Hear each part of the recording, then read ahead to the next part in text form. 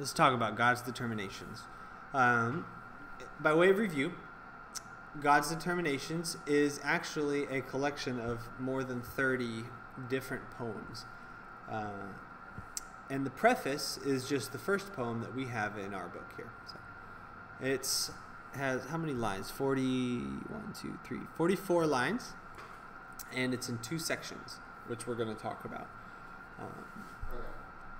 The first lines 1 through 10 and the rest of the poem are in iambic pentameter.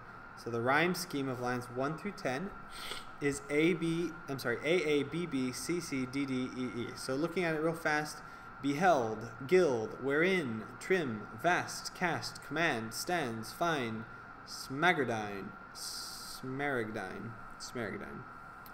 And it locks a silver box, spun, sun, set, get. So they rhyme in pairs. A, B, B, C, C. So if we compare the verse form of this poem with the previous meditations, Taylor used a consistent stanza form for his meditations. So the stanza form looking at meditation 6 was a stanza of, I don't remember what the meter was, but the meter is the same in all of those stanzas, and they continued the same for all of his meditations. However, it's different than God's determinations. God's determinations is in what we call the heroic couplet. He uses the same stanza structure with heroic couplets in both poems as this one.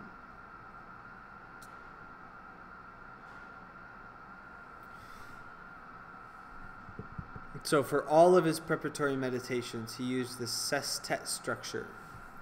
So if we go back to the meditations, a sestet is a stanza of 6 lines. Am I thy gold, whether in mine? I'm counted so, less gold washed face, I fear my touchstone, and me and my counted gold. So 6 lines in each stanza. However, in God's meditations, like we said, they rhyme in pairs, and each 2-line pair is a heroic couplet, and that's the basic thought structure. So if you look at the God's determinations and each lines as in lines of pairs, then you'll notice it's a complete thought every 2 lines. So infinity, when all things it beheld, in nothing and of nothing all did build. And then a new thought: upon what base was fixed the lathe, wherein he turned this globe, or wriggled it so trim. So a new thought. And then the next one: who blew the bellows of his furnace fast, or held the mold wherein the world was cast? And then a new question: who laid its cornerstone, or whose command, where stand the pillars upon which it stands? So each 2-line heroic couplet group is its own thought. Now, notice what kind of sentence is repeated in lines 1 through 19. They're almost all questions. The first one is not, right? Infinity, when all things it beheld, in nothing and of nothing all did build. That's well, actually, it is a statement, but it's a part of a question which ends in line 4. So everything all the way through line 19, halfway through line 19, is a question. And then beyond that, what would naturally come after a question? The rest of the poem is what? What do you think? An answer, exactly. So the rest of the poem is an answer to the questions asked in the first part of the poem. Now, just looking at it yourself, what do you think these questions are about? It's about a person. Okay, it is about a person. What else?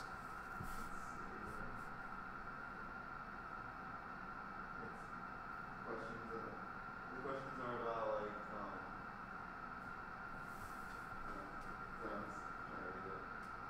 Yeah, go ahead and read it.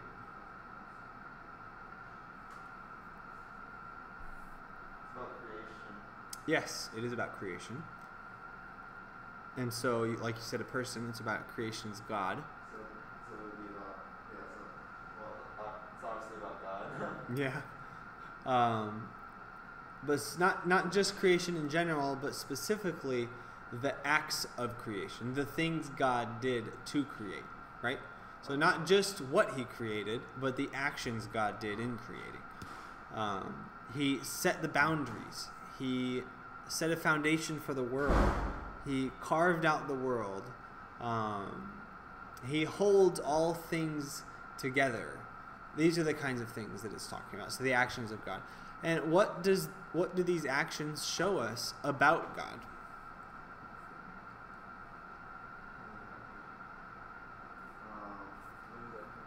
I guess they show that.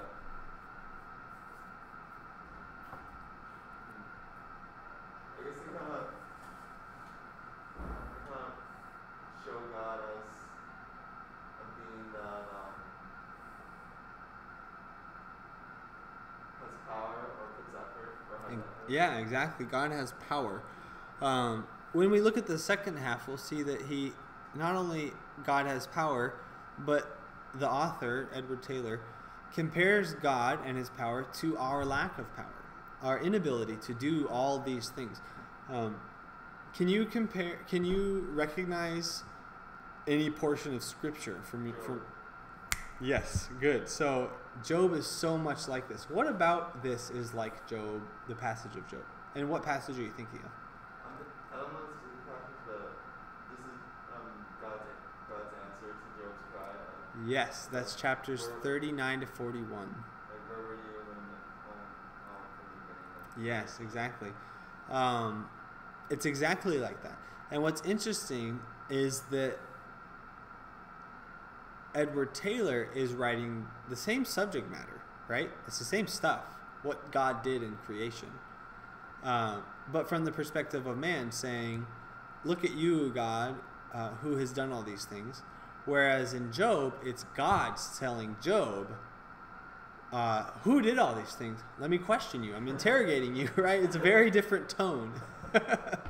And yet, both of them are revealing not only God's power, but even more so in Job, God's power in light of Job or man's inability to do these things, right? Or his inability, his uninfinity, his finitude, in that Job was not there at the beginning, right? So that's referencing Job's finitude, his inability to be there. It's very fascinating, the kind of, especially I think it's fascinating, the difference in tone between this and Job's passage. Good. All right, so let's look at the second half. Can you find, there's that question on the side there. It says paradox. What example of paradox can you find in line 17 to 24?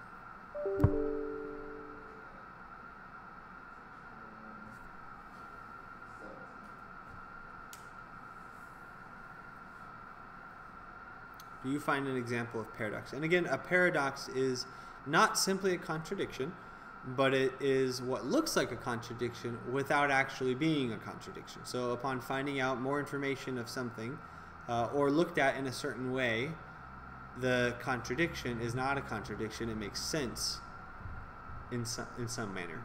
So that's a paradox. What? His glorious handiwork not made by hands. Yeah, perfect. That's a great example. His glorious handiwork not made by hands, who spoke all things from nothing, and with ease can speak all things to nothing if he please. Good.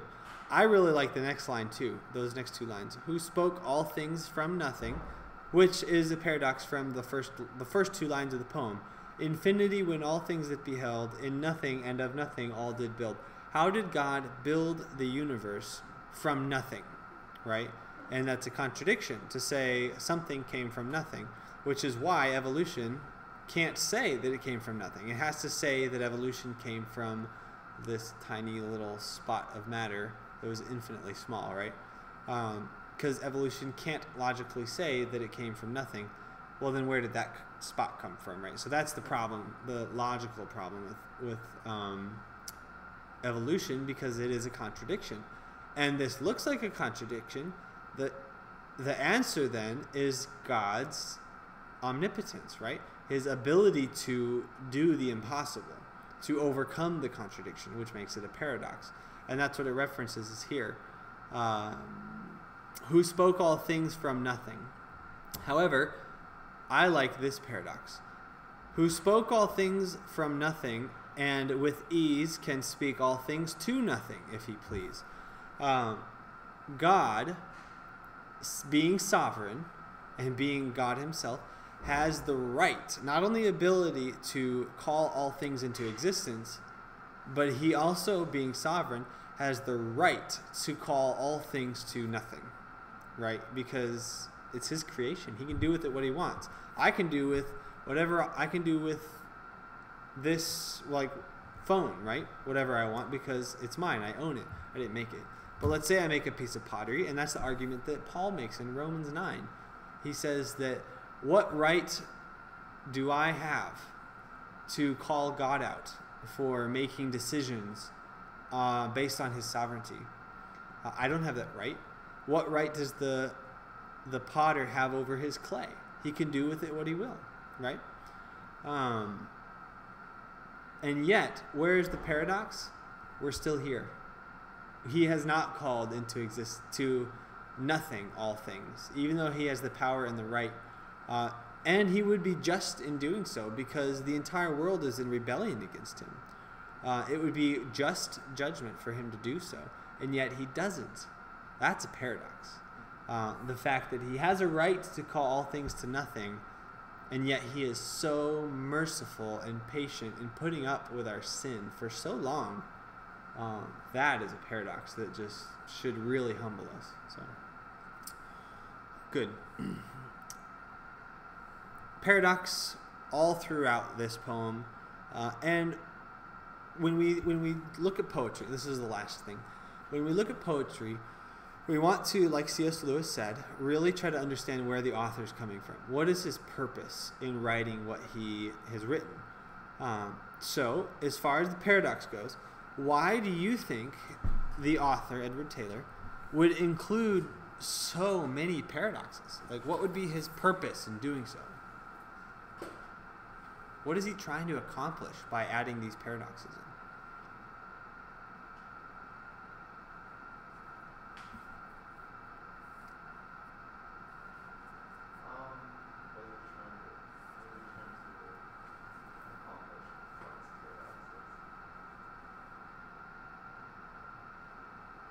Well, I guess maybe he's trying to accomplish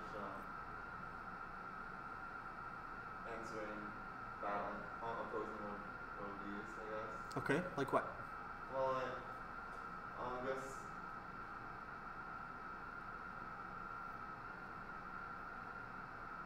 I guess a lot. I guess because throughout history, maybe just throughout history, like problem that people have with Christianity is that they don't think in their minds, like, they don't think that it's reliable. Like, how could there be a God? You know? Mm-hmm. Like, it's just like it's a very supernatural faith based. Mm-hmm. And there's evidence for that faith, obviously. Yeah, but you're right. Pure logic and science won't get you to heaven. Yeah. Or a saving knowledge of Christ. And I think I think you spoke of, like, maybe that's his point, that pure logic and science, like, cannot explain, like the beauty and wonder of God.